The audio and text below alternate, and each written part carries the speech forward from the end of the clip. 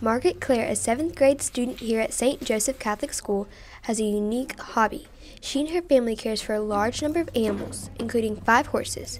While she loves her animals and often rides her horses on the fields near her home, Margaret dreams of one day doing competitive horseback riding. I've been riding horses since I was like 4, but it's never really been a lot. It's just been a little bit since I was 4, and now I kind of want to do more than I've been doing.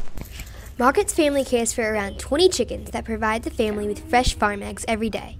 She also has about 10 cats, 2 dogs, and 1 donkey.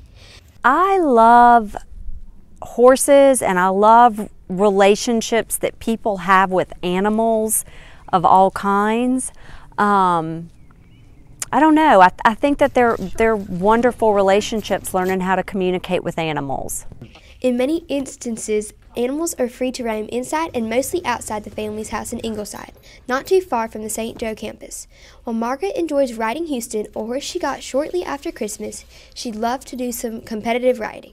I do plan to ride a lot in the future. Whenever I grow up, I want to also ride and own like some kind of horse rescue.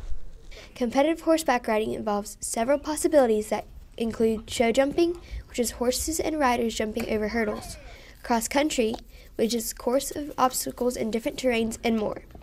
Margaret is interested in hunter jumping and cross country. Winners in competitive horseback riding can walk away with trophies and cash prizes. A lot depends on the size of the show. At school, Margaret is involved in cheer, plays tennis, and plays middle school basketball. Her friends say she's fun to be around, but doesn't say much about her horses or her family's other animals.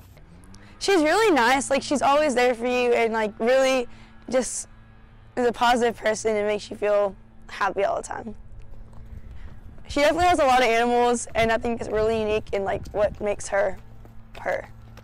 Margaret's a really good friend. She's always encouraging, and she makes sure you never feel left out or sad or anything.